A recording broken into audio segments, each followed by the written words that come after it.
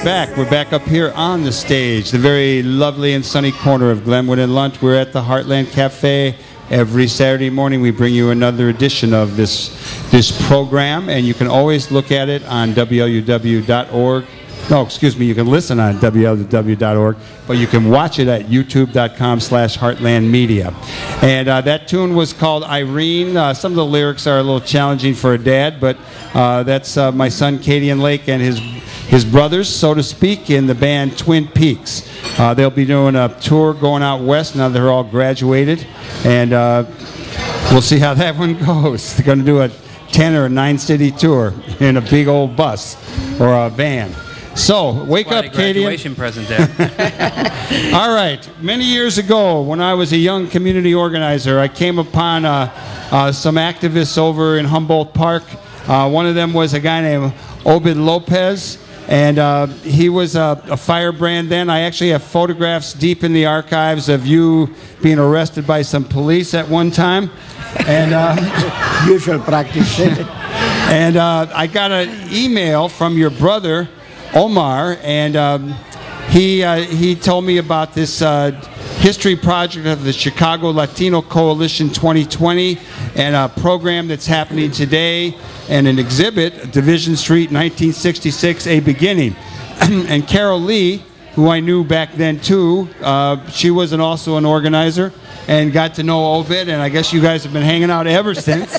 And we're so glad. I think I've probably seen you a few times since, but I remember you showed up when Mezcla from Havana showed up here. Oh, yeah. And that was a wonderful occasion, and I'm sure they're doing well down there. So who wants to start off and tell us about this program that's going on today and this photo exhibit? Oh, well, we wanted to let you know about an activity that we started with a group of people who've been active for many years coming together. It includes organizations as well, the Latino Coalition 2020. But the idea is that we want to look back, to look forward, and the first event of the History Project will take place today. Actually, it's the launching of our History Committee and project that will look at the era from which we, began. And that was a very important point in the development of the Puerto Rican community in particular. In June of 1966, there was a 3-day period of time when the community itself just spontaneously rose up. I'd like to have Obed talk a little more about that particular time and when he was witness to those events in June 12th, 13th, and 14th.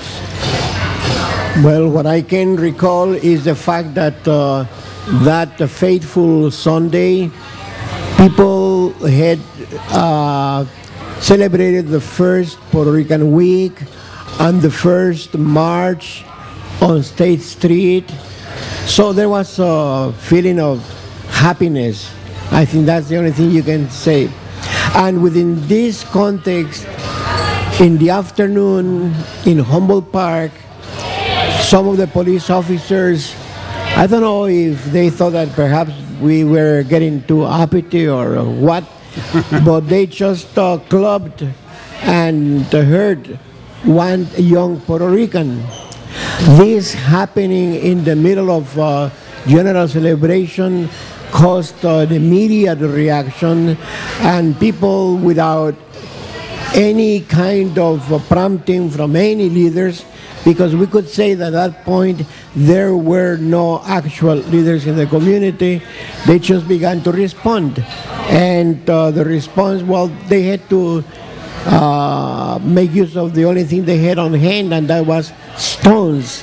So they used that weapon to fight back the police that at that time especially was totally unconcerned about the Latino community.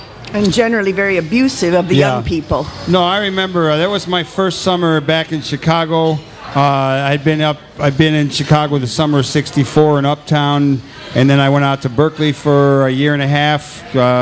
and I came back. I was working again in Uptown with Joint Community Union, and I got to know you shortly thereafter or around before. But I remember that was the news, that there was a rebellion out on Division Street. You know, I think that probably encouraged a lot of community organizing. It developed organizations. The Latin American Defense Organization. Tell us a little bit about the Latin American Defense Organization. Was it already in existence, or was it started as partly a response to this rebellion? Well, actually, what people like myself that had already a progressive involvement, because we were involved in 1961 with a Cuban community in Chicago through the 26th of July movement, and later through the Fair Play for Cuba Committee. We're going way back here. Oh, yes. That, you know, we were active already at that time. So when these incidents in the summer of '66 took place, we just felt that somebody had to do something, and there was no other group around, so that then we went to move on. There was a group called the Spanish Action Committee that had a connection to the Archdiocese of Chicago, the Catholic, through the Catholic organizations in the Hispanic community, like the Knights of St. John. But again, they did not have their reaction to the rebellion was more of trying to contain people and trying to bring them down so that things would remain as they were. Let's hear a little bit about what's going on with the program today. You've got a number of guests. The event is today, June 9th. It's 4 to 6. It's at Casa Central Auditorium, 1335 North California. And one of you tell us who will be there and what people might expect when they come to be a part of this event. Well, the main speaker will be Dr. Samuel Betances, who was a resident of the area at that time, and he was already a professional. When the city had to respond to the demands of the community, Richard Daley, the old man, senior, yeah, right, chose him to be the director of the first Urban Progress Center. That was the first city agency that began to provide direct services in that area.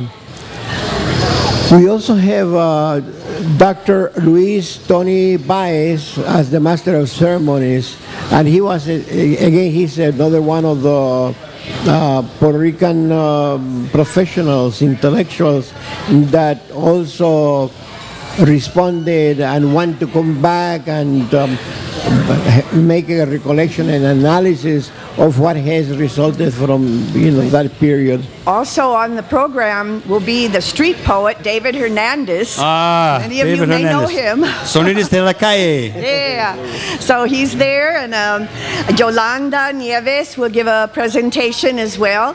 Besides that, we have a lot of young people coming up in the community we want to honor and to help in any way we can. And the young orchestra of cuatros, the typical instrument of Puerto Rico, those students will perform today.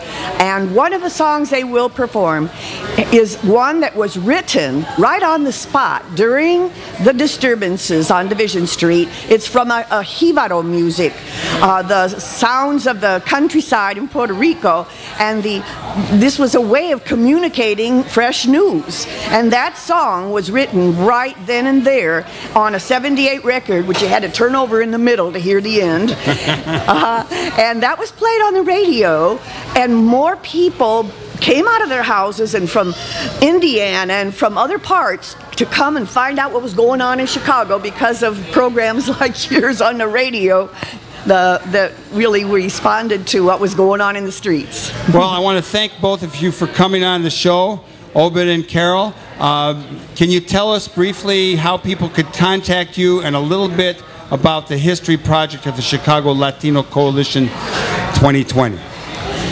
Okay. The History Project is, like we say, a beginning. We're not nostalgic, but we are looking back, and in a very methodical way, we want to bring the lessons that were learned back in the day and bring together people throughout the city to figure out what we're going to be doing next. And we'd like to have anyone who's interested in going back to the history in the Latino community and the Puerto Rican community especially to contact us. And the website is Chicago Latino 2020 at gmail.com. So that we could do. Okay, thanks a lot. Thank you. And we'll see you more often, I hope. Okay. We're going to get our buddy Alan Gomez up here, and while we're making the transition, I want to have Tom make an announcement about an event coming up. And I would like to just say that off of what Carolina and Obid said, you know, we want to know where we're coming from. We also want to know where we're at, and we need to know where we're going. So looking at these historical pictures today and hearing some stories about what went on in 1966 will give people who are active today a little bit of a perspective about where we're coming from, help us get clear on where we're at, and have this vision of where we're going. Thanks a lot. Hasta luego, compañero. Y gracias. All right. Next up is Alan Gomez. Tom, give us a little information about your upcoming event. We talked earlier around the NATO Summit about messaging and the communication challenges, even in the internet age, and getting that messaging out. This Thursday, June 14th, the Community Media Workshop will be having its annual Making Media Connections Conference at Film Row Cinema at Columbia College. It's a day-long event featuring our most popular training workshops in the morning, a keynote address from the marketing director for LinkedIn, which is a lot more than just a professional job search service these days, and afternoon panels and an evening reception, breakfast and lunch included. Call us at 312-369-6400 for more information. Or you can go to communitymediaworkshop.org. And what is chicagostories.org? Is it Chicago Stories, we are keeping up. That is our repository of 20 framing stories with sources talking about why Chicago is the Fresh Coast, the crossroads city historically for 150 years where there's lots of good stuff going on. More trains go through here, more trucks go through here, more airplanes go through here. Second city, nah. It's probably the center of the universe. Internet hub of the United States. Aha! Well, okay. It is good to be here at the Live from the Heartland show every time I bring this guy on. Alan Gomez has been around for a few years. He's told us stories about stuff going on down near 18th Street. He's talked about pirate radio stations in Honduras and other places. And most recently, I got an email that there was a communal living arrangement, a group of people celebrating an anniversary. And I don't have those details, but that's why I said, Alan, come talk about communal living. And he let me know that he was in town. He filled me in a little bit later that he's been down in Chaco, Colombia, and he'll tell us about that. So let's just hear whatever wants to come out of his mouth. How are you, Alan? I'm doing really well, Mike. How are you doing? You're looking good. Thanks. You too. You been back to Ecuador ever? Or? No, I just been in Colombia this past year, and it's been a pretty amazing experience. Just to backtrack a little bit into the communal living thing, about 10 years ago, we started a cooperative house down in McKinley Park, and it's still going strong. It's been a pretty educational experience on a number of different levels. A lot of the things that communal living or intentional living offers is that kind of next step forward. It's like, oh, if we manage to make dramatic changes to the way the system operates, what would that look like? Well, a lot of it would look like, hopefully consensus, process, having intentionality in all the things that you want to accomplish. How many people? This one is a small house. Stone Soup overall is 3 houses. Stone Soup? Stone Soup, yeah, that's the name of the cooperative. This house is 7 people. We used to serve that here, Stone Soup. Yeah, you had to bring your own ingredients, though. Yeah, you bring your stone and then... It started in Uptown in a church rectory, right? Exactly. It started there, and but each house has its own dynamic and its own autonomy under the kind of guiding principles, of intentionality and consensus for all the houses. Well, since you're always traveling around the Western Hemisphere, what's it like when you were there? At Stone Soup? At Stone Soup. Are you actually a resident of Stone Soup when you were in town, or were you? Yeah, I've lived there for, I helped start that house on the south side, I was one of the original members of that house, and actually today we're celebrating the 10th anniversary. But I've lived in that one. I've also lived in one up here in Uptown, and it's really great. It's a shared experience. I think it would be very challenging for a lot of people who are used to kind of having their private space. Yeah, and you have private space. It's not honestly, it's not that radical in many sense of the word. It's just intentional living, shared spacing, and sharing resources, and also reducing your carbon footprint. Reducing the excess that living in your own kind of cubicle or apartment or all these other things kind of generates. Well, we hear all the time about kids moving back in with their family, and given the challenging economic times that we're experiencing, and certainly many people in the world have experienced for a long time, and even more so than us, for sure. What's the status of this? Is communal living or collective housing, or is it having a resurgence or an expansion? Are there more people doing it? Either of you guys, what do you hear? What do you know? Well, honestly, I wish I could speak more to it, but I've literally been away all year. I do know that a lot of people do come, particularly our cooperative, a lot of people do come with the notion that communal living is something you do in college, but then you graduate into, staking your own claims and so forth. And debt. And debt, exactly. You don't buy the house. You don't buy the house. You buy the debt usually. But one of the things that our house in particular on the south side, and actually Stone Soup overall, kind of stands apart from many other types of cooperatives, is that there is a wider age range. There is a wider age range of people who are looking for an alternative to that status quo kind of a living scenario. So I think it kind of stands apart in some of the examples that I've seen, but it's not unique. I've seen it in many other places, many other cities. Is it growing? Is it not growing? Unfortunately, I don't have my finger on the pulse overall to be able to. I think it's quieter, but maybe more influential, in part because of economic pressures. Mm-hmm. My move from the suburbs into the city was into a commune, and it was from folks who came out of Pilsen and ended up in Juneway Terrace area.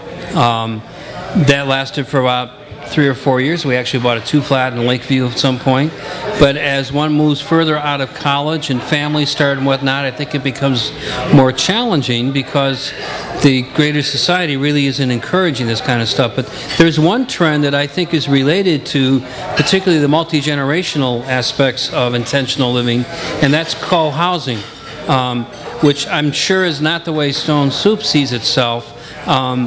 But as someone who's getting closer to the retirement side of my career, this is something that my wife and I find a lot more appealing than even the 2-flat with a granny apartment above it, which might have been a more traditional way that a form of extended family, intentional community living would take place. The co-housing concept is that basically you have multi-generational, your own units, but part of, depending on the physical space, part of a bunch of houses around a courtyard or an apartment building that has common kitchen or other meeting room space. I think the biggest challenge, Alan, and I'd be curious in your experience with this despite all your travels, is that consistency over time as people's individual lives and careers come and go. How do you maintain that consensus decision-making, shared resources, etc.? How do you maintain that over time?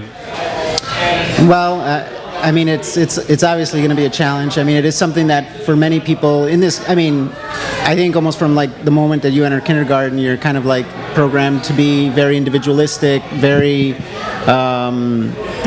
stake your own claim. It probably has something to do with the whole go west, young man kind of mentality of conquering land here in the U.S. history. But honestly, the way that those of us that have kind of done it for a considerable amount of time is just finding the rewards and actually working in collective spaces. It's actually helped shape, personally for me, like the type of way that I work collectively with other individuals and beyond housing, on projects like the one in Colombia, projects like the radio. The radio project, building radio stations around Latin America. It's like having that kind of intentionality, the consensus process. It really is, once you really get invested into it, it becomes kind of the language you speak, and I mean that not just verbally, but in the way that you interact with other individuals.